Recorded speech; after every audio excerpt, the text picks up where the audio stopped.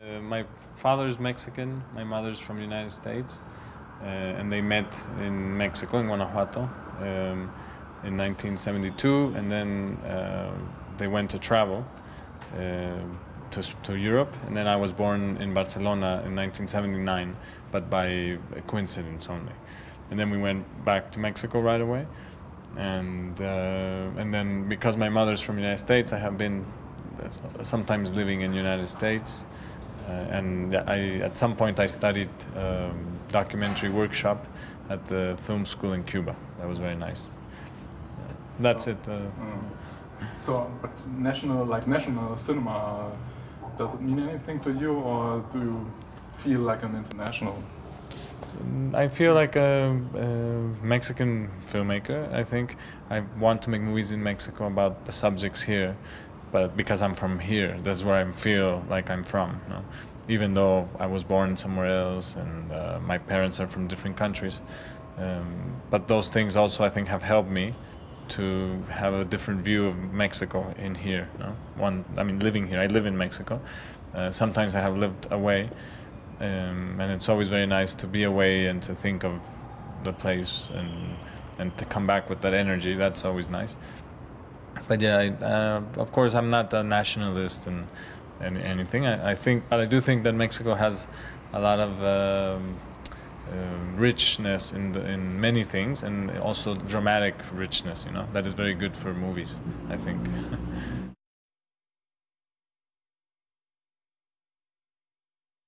Well, it has been the third film I show in Cannes. This time was the first time in the official selection competition. The other ones were in certain regards, and every time it's it's always it's the first time a public will see the movie. So for me, that's always, of course, very intense, and it has been somehow similar every time. You know, they see the movie, and I read some reviews. My movies have been kind of divisive. Some people like them a lot, some people hate them a lot. And so this time it wasn't that much different with my last movie, Ellie. The difference was at the end that I received the recognition by the jury. That was, for me, that was quite different than the other times. No? Did it feel like another world, because it's such a different scenario also from another Mexico world? City. Yeah, Cannes, to show this film, to place it in this like garden Eden. Well, to show my movie in Cannes, the contrast, I guess. The film festival in Cannes, of course, it's very much an industry festival in a way, and it's film critics and the people in the film industry, film sellers, all these things. So it's a bit, in that way, it's a bit different than if normal public sees it, I always consider. For me, actually, my films have always, the soonest next screening after Cannes has always been Munich in Germany, and that's the first place where a real public has seen the film, and that's always I go there usually. This time I didn't, but that's my first encounter with the real public. Actually, has been in Germany, not in Mexico, because in Mexico it takes a while longer to release the film, and so far it has always been the first public screening that I am part of is in Munich, in Germany. And it's very different than the critics seeing it or the press.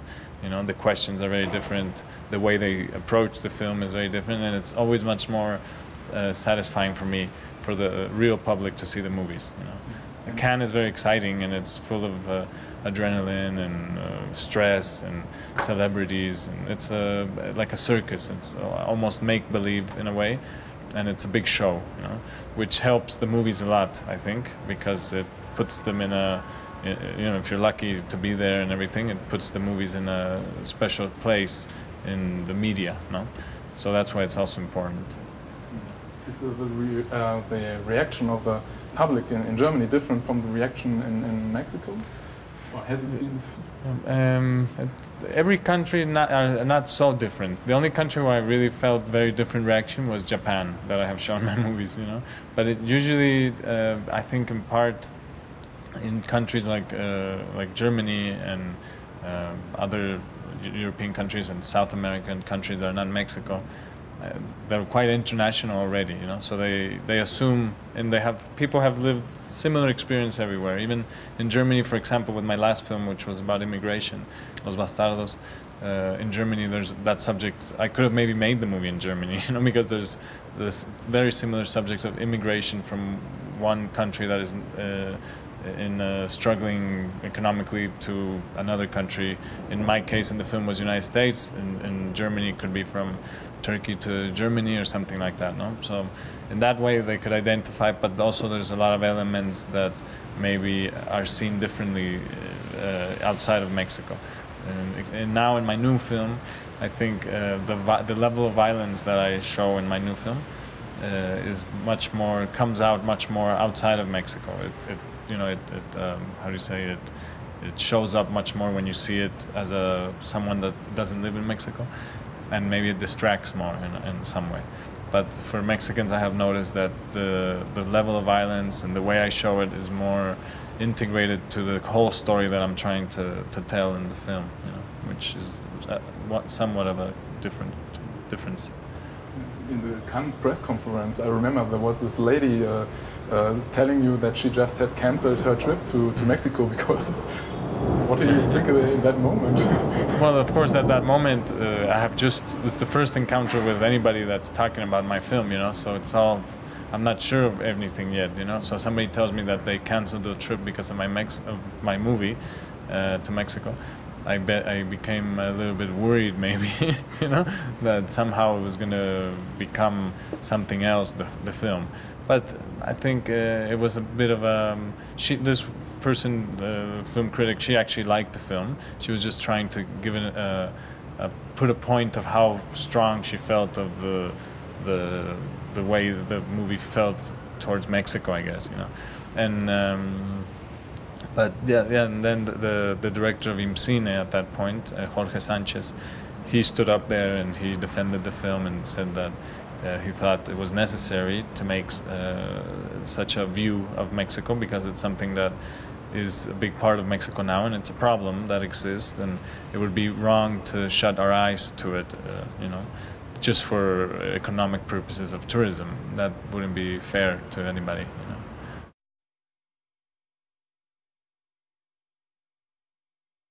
I've been working on Heli for 5 years now, since the moment I started to write the story up to now, basically. And my 3 movies, they always come to me kind of in an organic way, you know. I don't have to think so much, what am I going to do now, what subject I'm going to tackle.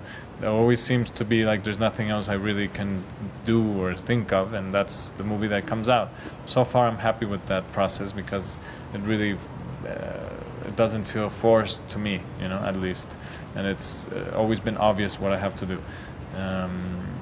I wrote this screenplay with a friend, Gabriel Reyes, who we just worked on a story and then grabbed elements from real life, from the news, from stories we would hear, from the way we see things are in specifically, well, I'm from Guanajuato, which is a smaller city 5 hours away from Mexico, which is very different than Mexico City.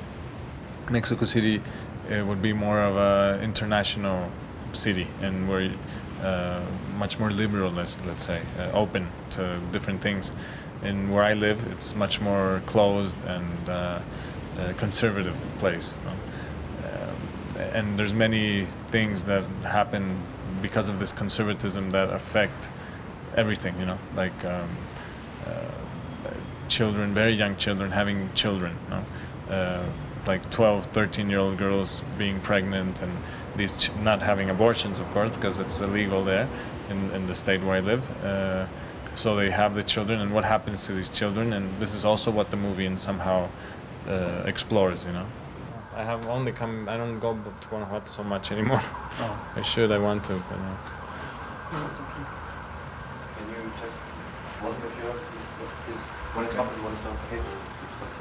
Can I have it?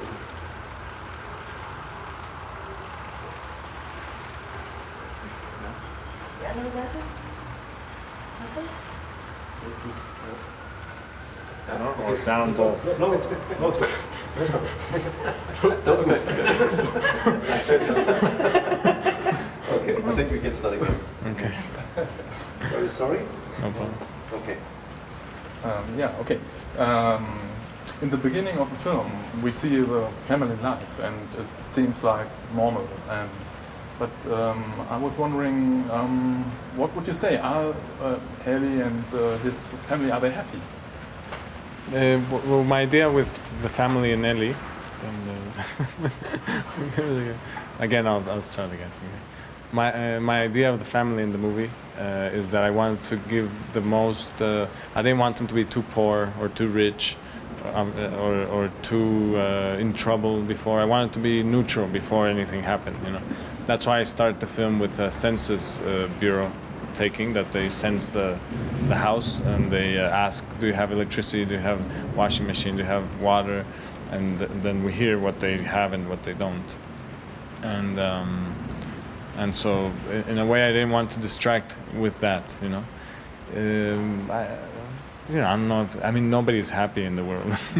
You can be happy sometimes, and yeah, sometimes they're happy, and there is happiness in the film with when they fall in love and when they're loving each other and making love, all this, no, or whatever. But I didn't think of are they going to be happy family or a sad family. I think it's a working family, and they have enough to live comfortably.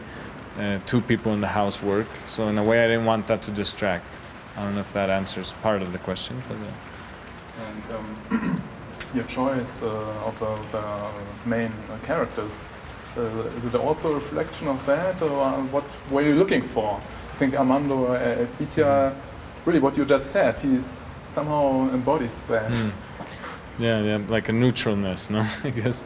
Yeah, it was difficult for the casting process in the film. For most characters, it was not so hard.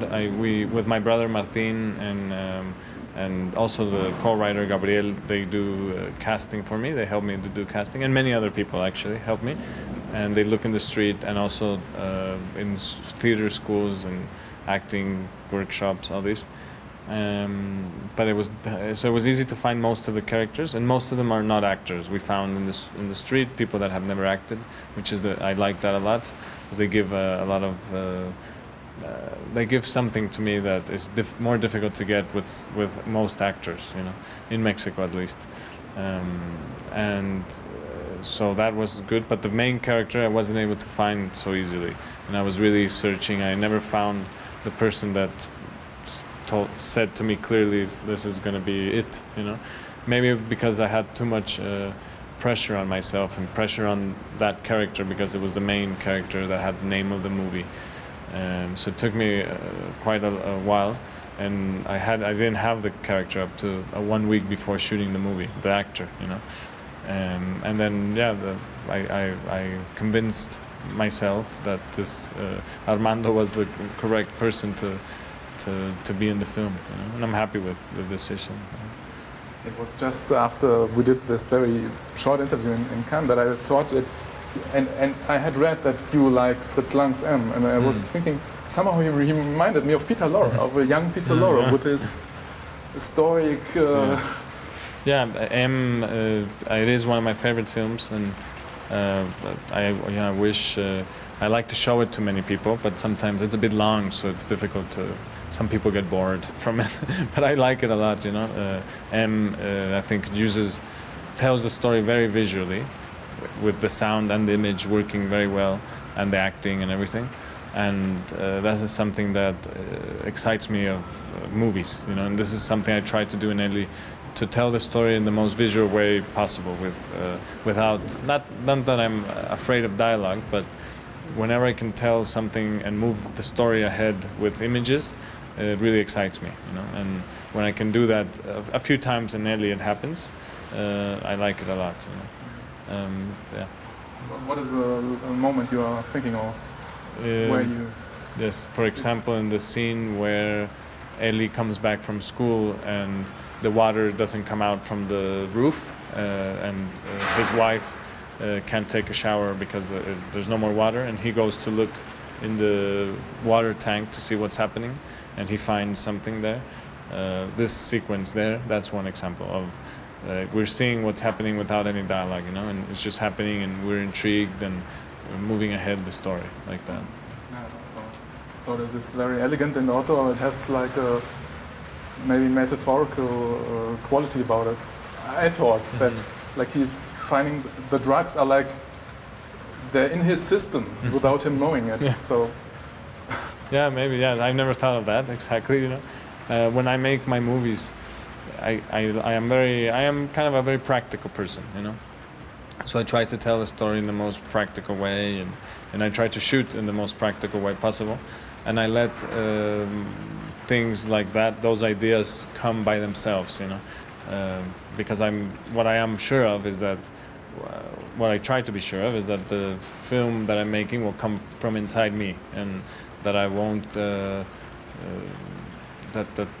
will be very instinctual. Let's say, you know, the way of what I'm writing and what I'm trying to tell. So I don't try to intellectualize so much before, you know, and I hope that happens afterwards, and that things surprise me, like what you say, you know, that's a nice point of view. you think about it afterwards as well, and Me, no. I hear it more. It's with people here, and maybe a little bit myself. But even me, I don't try to, because it feels a little bit strange to, after I make it, to try to connect things and make something that I wasn't so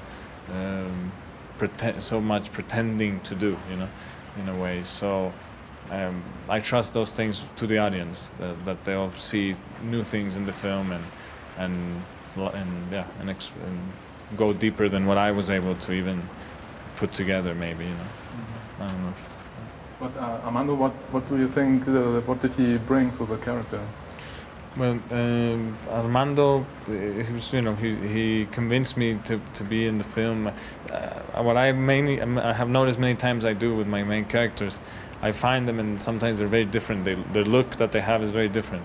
So what I did with him was cut his hair, because he had very long hair, and he wore glasses also. So it was difficult to tell if he was going to be correct or not, in a visual way at least.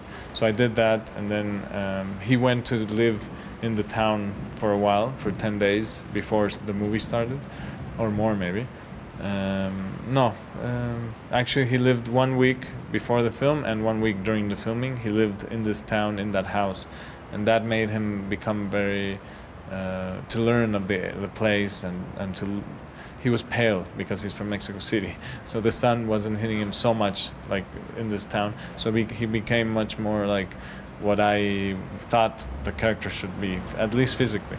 And then with his actions, I think he brought you know, this bit something delicate and fragile in a way, but also like steady and forward, you know, and direct. That he was, like that, something like that, I think. And Andrea Vergara, how did she convince you?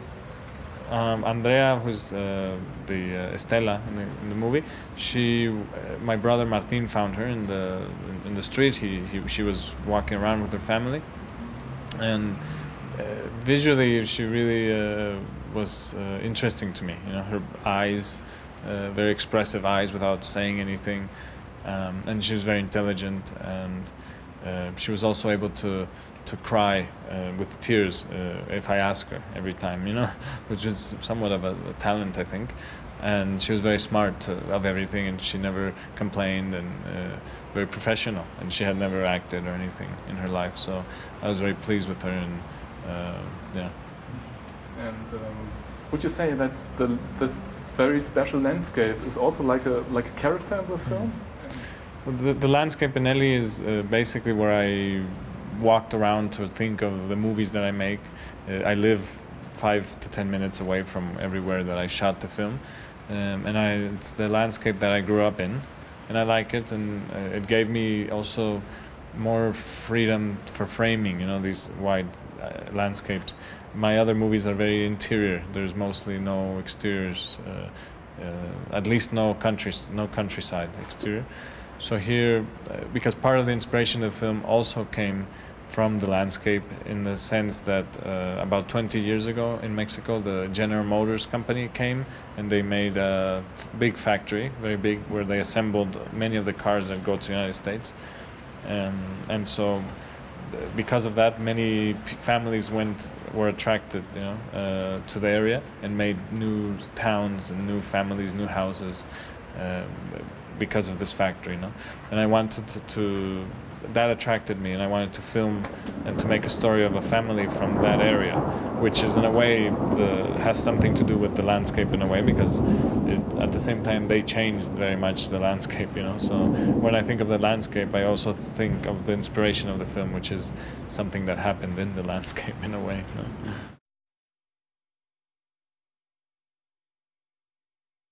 I think in the film, the way that I show the violence has to do with also the way that I have, that in Mexico we perceive and see violence in the media also.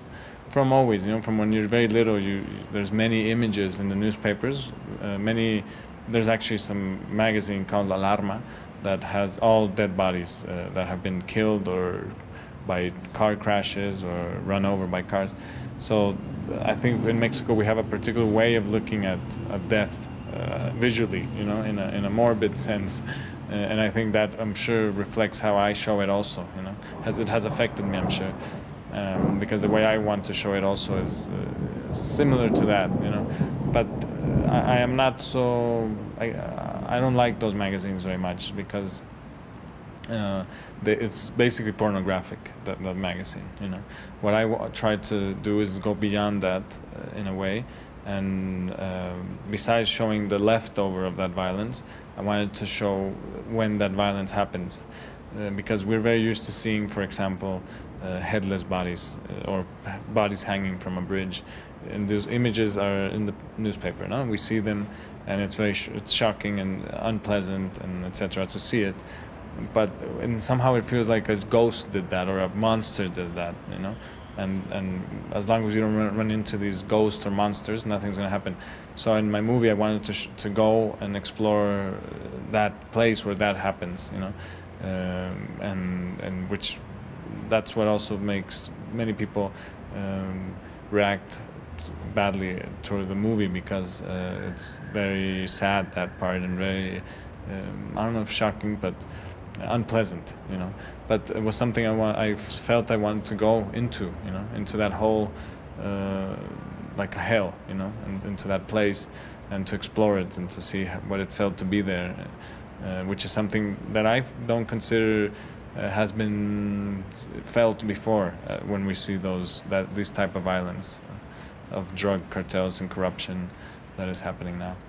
Yeah. Not necessarily exactly like that, but I did want to show these, in a way, vulnerable people, because the people that are being paid to commit these violent acts, they're not that they're good people. I mean, that's not it, but they are humans, and that's the most scary thing for me. They're not monsters.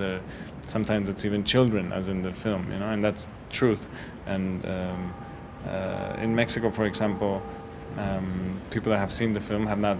Nobody could ever say, "Why do you show that?" I don't think that's true. Nothing like that is in the film.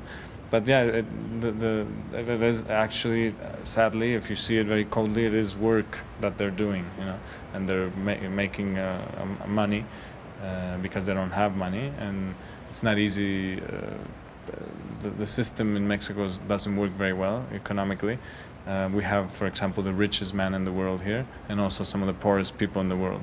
So whenever you have those two extremes in one place, I think in between that there's many things that are not going to be working, and the way that it's not working so well in Mexico, because many people, they don't have to resort to that, but they're vulnerable, so they end up doing these things because they know no other option, no better thing has been taught to them, and it has to do also with many things, with education, with being born from a mother of 12 or 13 years old. That happened. That is actually part of the film also, and so there's many elements of the problem that could be discussed, but at the end it just becomes yes, that just vulnerable, and you want to make money, and so you do that. But yeah. Yeah, so it's maybe at the end, Ellie. Yeah, I don't know. Maybe it's you have to be like really, really a settled character to not fall. A what? Yeah, a strong. I don't know. Maybe a strong character to stay on the other side, so to say. I don't know. Yeah. Well, I think we never know exactly how we're going to react towards very difficult things in life, and sometimes the fear of it is bigger than the actual action when it happens, so Ellie is confronted with a very strong situation, and the way he reacts to that is maybe not exactly what we would expect always someone to react, but yeah, it is difficult, of course, to stay strong, to not become a drug dealer or someone like that, no? Yeah, I don't know about that exactly. But you decided not to show or to individualize like a villain person. One person only, no? Like, for example, like like a character who's like a antithesis of Ellie or something. Yeah, I guess it's in a way the enemy would be the situation. There's the situation that surrounds him, that he feels fear from, and that has been effective in destroying his family. But yeah, there's no individual person. Even when there is some bad people, you don't even see their faces in a way. And it's interesting that you say that, because the people that actually inflict the most physically violent part to Ellie, in a way, I see them, and I think there's a feeling that they're also victims of something else, and that's something interesting for me, because it isn't so clear, and nothing is so easy as to say there's bad people and there's good people,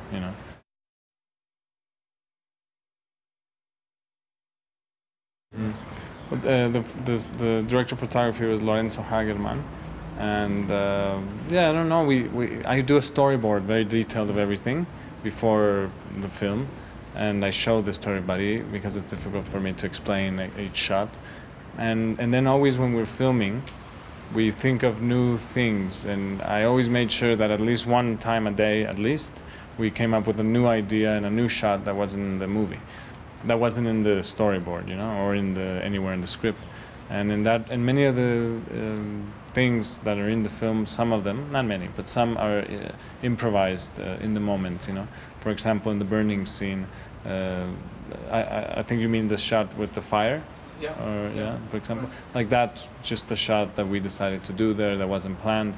And also when there's a child that is playing with the microphone, that he gets up there to try to speak or something, that's also improvised. And many camera movements sometimes are improvised. I tell the cinematographer, I signal to him to move the camera somewhere, and I like to do those things. So it helps me, even though I do have very strict idea from the beginning. We try to get away from that, because it's good to have a good idea and a stable idea, clear idea, but it can be also not so good, because then you don't do anything new and you don't surprise yourself, which is very important for me, to surprise myself every day, hopefully. And when I'm making a movie, it has to be full of surprises. That's when I know that something interesting can maybe come out, because if everything came out the way I thought it, I don't know how it would be, but it would be impossible, I think, in the first place. So I try to look for mistakes and look for things that will change everything that I thought, before, and embrace those things. Was it also the case with maybe most talked about scene, the torture moment? Some scenes is not so easy to improvise, because it has elements of special effects that have to be planned and etc. But it was very difficult to shoot those scenes, because we were many days in a room with quite a few actors in the crew, and very uncomfortable. So I don't remember if we improvised so much. We weren't so fresh there at that moment. And also, at some point there was a gas leak. You know, there was some gas, and we didn't notice, and we started to all get dizzy and headache, and it was a very unpleasant time. But we were able to notice that and let the air go out, and then we kept filming later. But that reflects the surreal quality of the scene somehow. Yeah, maybe. Yeah, many things actually are a bit improvised. Yeah, because the actors have never acted before. This very young guys that are there, so it was difficult to tell them exactly what to say because didn't come out so easily. You know, so we had to. That's why also it was difficult with them to work.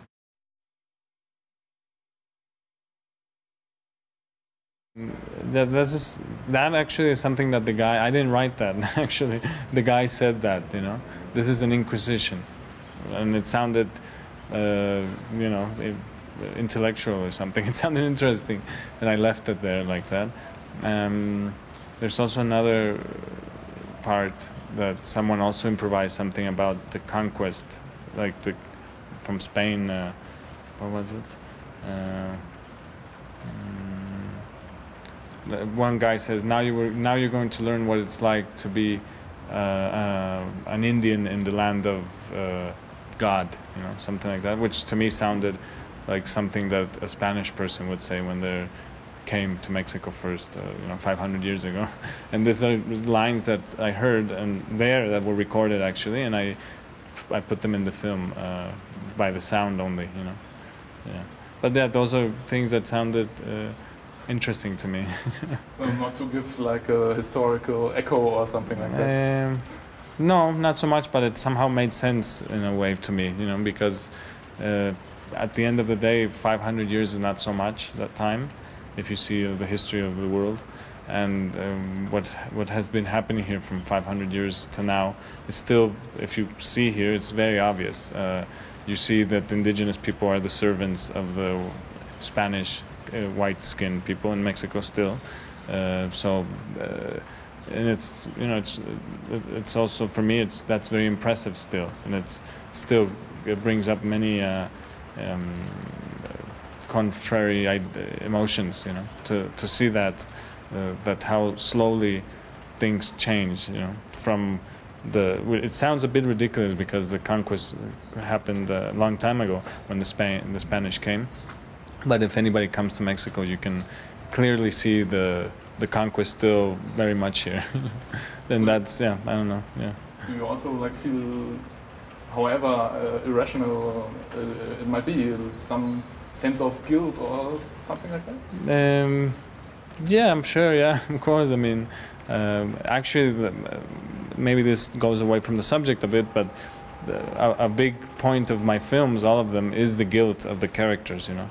That's always been an important part of them, and I have thought that, you know, of course I have a lot of guilt of something, I'm sure, and I have put that into my characters in my films. My last movie, my previous film, Los Bastardos, it ends with the character alone, full of guilt, a lot of guilt, you know. And my first film, Sangre, the main character is, you know, exploding from guilt, and at the end, this takes him to a very extreme situation because of his guilt of how he managed life, you know. And now in Eli, I'm not, you know, it's maybe too new for me to analyze exactly, but I think if someone looks at it, I'm sure it has those elements still in it, you know. I mean, at the end, he also commits the murder. Yeah, and he feels, yeah, exactly, because I think he does feel guilty, of course, of what he did, because it's many people's faults what happened to his family, but if you analyze it coldly, some of the things he did were, you know, direct reaction of all the tragedy that happens, you know. But yeah. Again, just maybe one question to Verstehe ich nicht. Keine kurze Donnerableitung. Achso, ja, klar. Just wait for them. Yeah. And to go.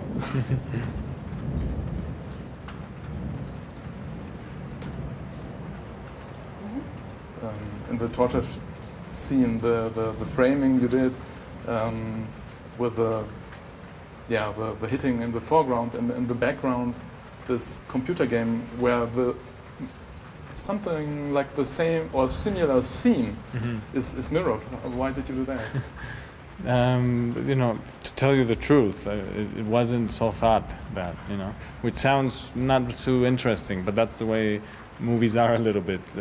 You film things and sometimes you don't notice it, and then it becomes real once you see it in the screen, you know. But the idea of them playing video games originally was because I thought, well, if these guys, sometimes they get a lot of money, what are they going to be doing? They're going to buy a big TV and a video game, and they're going to be playing it a lot when they're not doing anything else. So that's why I had the video game there originally. And then for practical reasons, when they start to torture the guys, they just sit down and they just pause. Well, they don't even pause the video game. They just leave it there, and it stays there, and we see it a lot. But there's no explicit message there exactly, you know, about the violence in the video game and real life. No, I don't believe in that so much either, you know. And that's why maybe it wasn't so good to have that combination with the guys in the video game hitting. But it's the game that they would play, and you know.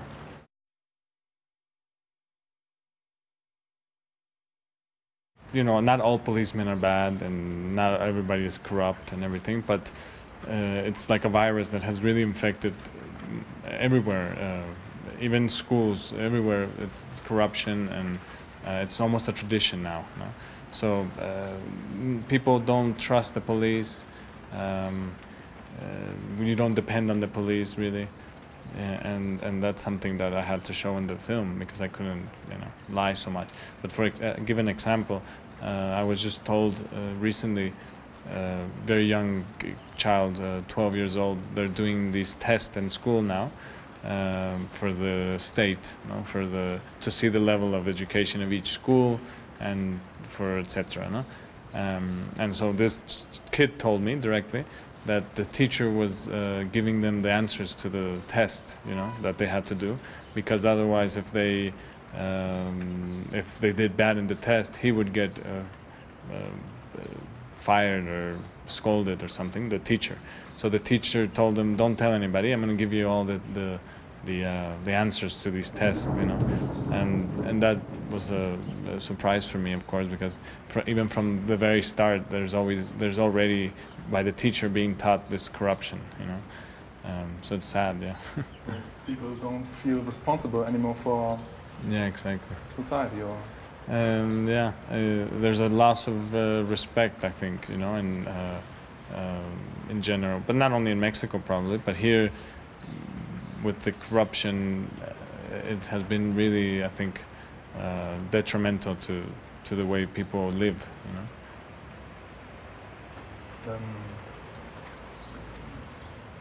The situation right now seems to be very bad. The drug war escalating, and although I don't know, since we have come here, it feels quite normal, quite relaxed. I don't know, but I was wondering when.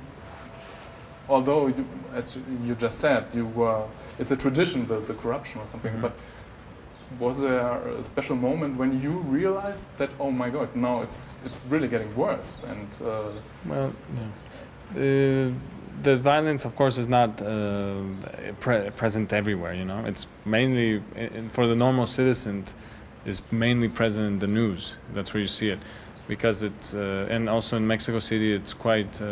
Mexico City for me is almost like a different country, you know, because I usually live in Guanajuato, which is a town 5 hours away, and here in Mexico City, it's so much. It's very different. It's like an international city, you know, and they have taken care of that in a way, and for many reasons, they have not let it become such a mess, you know. But there's many other places where really. There's no law almost anymore. You know, the law has been taken to the hands of the citizens, and this is a phenomenon now, more recent phenomenon. phenomenon that is coming of militia groups that are even making their own jails to get the robbers or the person that did something in the town, and this is very it goes against the constitution, so they send the army there and they try to stop the situation, but that's how far it has become of the dependence on the police and the law, you know, and that's the way it is now. About yeah, of course in Mexico City you're not going to really be encountered with much of that, or even in my town in Guanajuato it doesn't happen. My town is a tourist place, Guanajuato, but many towns in the country are very affected by that, you know. They are not the big cities, but even some big cities like Monterrey and Nuevo León, I know they have been affected, and many people don't go out in the streets at night and things like that, you know. Luckily I have not been directly involved with any situation, but it's unless there's many people organized and lying, it is happening, you know? And it's obvious. I mean, you know, the situation. So you have not seen like a corpse lying in the field or something? No. I have seen corpses, but not killed by cars mainly in Mexico. Maybe that's also a big percentage of death in Mexico is by cars also, you know, because the roads are very bad, and all the time there's either buses that are crashing and many people die, or people being run over. What I always remember in Mexico is many dogs next to the road dead, you know, and I have seen about 3 or 4 people dead next to the roads also. Of course, there's someone there covering them, and it's not like a dog, you know, but it happens a lot in Mexico, and it has to do with corruption also, I'm sure, because things are not done thoroughly, you know. Whenever someone can find a chance to cut in the spending, or to save money, or to be bribed of something, it happens, and it affects every single part of society, even the building of a road, or for example, you know. So that's how much I think corruption has infected the whole country. You were mentioning the relations of Mexicans to death, and I mean this we can see also here, that there is this celebratory or this humorous approach. Even, I don't know, there is a skeleton like a plastic skeleton sitting on a bike on the roadside, or the sweets you have on the Day of the Dead, or so I was wondering, now with this other situation, with this different kind of death every day, I think it must be really a challenge to this humorous approach, or to. I think it's somehow different, you know, both things. I think this the cult to the death that there is, which is somewhat religious, somewhat esoteric also. It's probably healthy, that part, you know. I think it's good to not take death so seriously, you know, which is, I think, very good. That doesn't mean necessarily that we're going to be killing each other because we think it's funny or anything like that. But so somehow I think it's separate. It's similar to Halloween, I think, that part, you know, this cult to the death. Even there's a new I don't know if it's a religion, but there's this thing, you know, for the Santa Muerte, which is like this skull with a big knife or something that many taxi drivers hang in their taxis, and somehow it's for good luck. That I think the idea is for death not to come to you or something like that, you know. But yeah, there's something kind of dark and funny about those things, you know.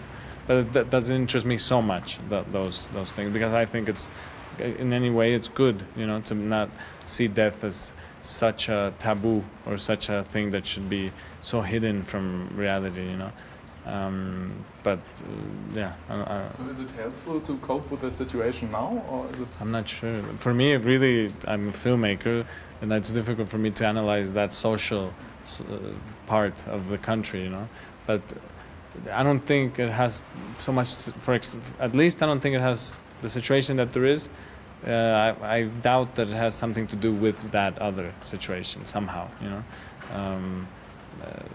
because I was reading a history book now also of how when the Spanish came and the conquest, it was very violent and very sadistic and cutting off heads, also cutting off everything in the revolution. And many countries have a very strong history of violence that happens. And that doesn't make the people now of that country extremely violent, so I'm not sure. It's complicated, I think.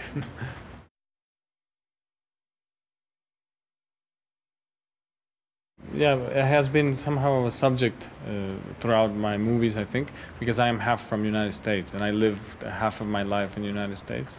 And it was always very shocking, the change between the two countries whenever I would travel, and yeah, I think my eye has been adjusted to seeing how much throughout the years United States has really invaded Mexico in a way, but of course with the power of now, with the economic power, with transnational companies coming here and changing the way things are, and implanting big, like General Motors, of course, like in the film, one of the ideas of the movie was that, no?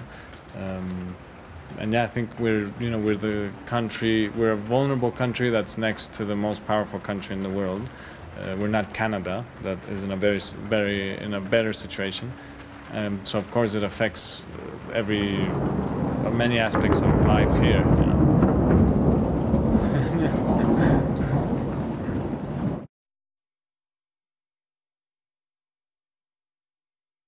There's colleagues that I respect a lot, and that I see we're all moving ahead in certain ways. In particular with Carlos Regadas, who I've been working with for almost 10 years now, when I first worked in Batalla en el Cielo. There has been an affinity between us, and he has supported what I have been doing since then and up to now. I have edited my movie in his new studios that he has in Tepoztlán, no? Splendor Omnia. And I was there 6 months editing with his wife, Natalia Lopez, who also edits his movies. So in that way, with the production company Mantarraya, I do feel kind of, in a family a little bit of filmmaking, And besides that, I have many colleagues that I respect a lot, like Gerardo Naranjo and Eugenio Pavlovsky also, that I really like what he's doing with in the way that he films real life, and the way he edits, and everything is really exciting for me. And I feel comfortable in that way. I came into this filmmaking in Mexico knowing nobody. I contacted Carlos by an email because I saw his first movie, Japón, and it really impacted me deeply, and I wrote to him, and he was very nice, answered me, and from there our relationship started. Before that, I think in Mexico it was very difficult for somebody from outside of a certain circle to become inside. You had to be the son of or the nephew or something of someone that had to do in filmmaking, and I think now it has been open much more since 2002 with Carlos in my particular situation, and I have seen how up to certain points things have changed. In 2005 was the year that I was with my first film Sangre in Cannes, and also that's the same year Battle in Heaven was in Cannes also in the competition, and I was in Certain Regat. And for me, that after that I have seen many people trying to explore new ways of filming that are also helped by technology a lot, because it's much easier now to film than before. So I think this reflects in the new generation here in Mexico, which is in a way an international generation much more now, because many filmmakers, Mexican filmmakers, have been going to film festivals, traveling the world, having exchanges with other filmmakers in other countries. So in a way, it would be kind of the international generation, maybe, if anything, you know. I just thought of that now, but I think, you know.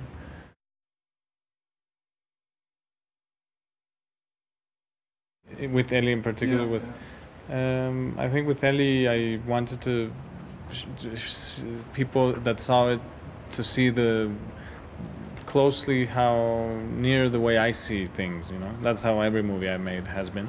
So with that always in mind, I try to not be very pushy with any type of message I'm trying to give. And I want to, even though it's very difficult in a way, as long as my point of view is seen there, and I'm someone that I feel is not so much in either side of things, you know. In that way, I feel I'm safe doing these films that are not going to be giving a very strong message to one side, you know, because I believe very much in that ambiguity is an important ingredient in art and in making movies, especially. So I'm careful to have enough ambiguity in my films. Some people maybe don't see it that way because maybe their point of views are not ambiguous and they're very clear of what they think. So when you show them something that is not clearly to one side or another, they will take it to their side, you know, I feel.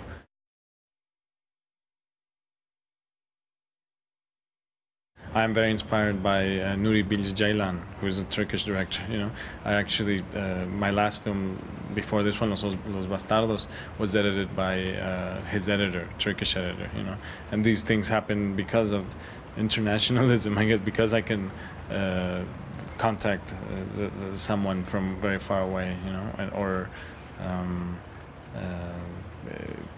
yeah, to be exposed to very different people and very different films has been somewhat of a new phenomenon. Of course, before you could also go to a cine club and see foreign films and etc. But now it's a bit different, I think. And how did you get in touch with the editor of Nuri Bilge Ceylan?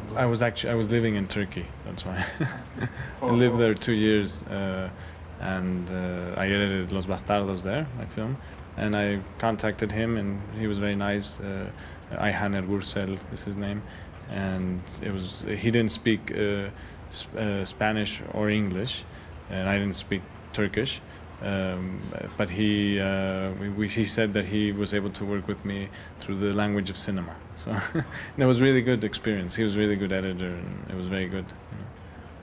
Yeah, okay, but so you did it with like drawings or? No, he actually also didn't know how to use the program to edit even. He was used to cutting film only, you know. But he would tell me, and we also had some translation, of course. And between us, 3 people that were working there, were able to communicate enough to do it. It is very visual to edit, you know, and he would edit by the emotions of the actors, and it was a good experience, interesting experience, because he was editing a movie from very far away from him, and he had a different view of it than me, so it was helpful, you know. Yeah, last question, what is the greatest thing about cinema for you? The greatest thing about cinema? Well, I think you know, what comes to my mind is that there's a square there, there's a world that you create inside there that is where anything can happen, really. And you can create all these emotions and tell a story and make people scared and make people cry and laugh. And it's just basically showing people and telling people something that is, in my case, inside for me. That's, I think, is amazing, you know, and it never stops surprising me. This magic, I think it's a kind of magic, cinema, you know.